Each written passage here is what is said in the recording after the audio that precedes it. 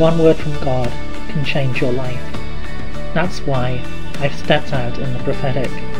My name is Piven Bridges, and you're listening to Daily Prophetic. The Lord says it is from the overflow of the heart that the mouth speaks. Set your heart upon me. Set your heart upon my word and upon my ways. Come into a place of thanksgiving.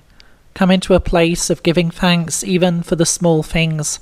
And as you do, you will see an overflow of thankfulness in your life. You will see things taking shape and form. Look and see as you speak with faith, things will change. Set your heart upon the promises I've given to you, knowing that I am the one who is faithful, knowing that I am the one who is able, the one who is true.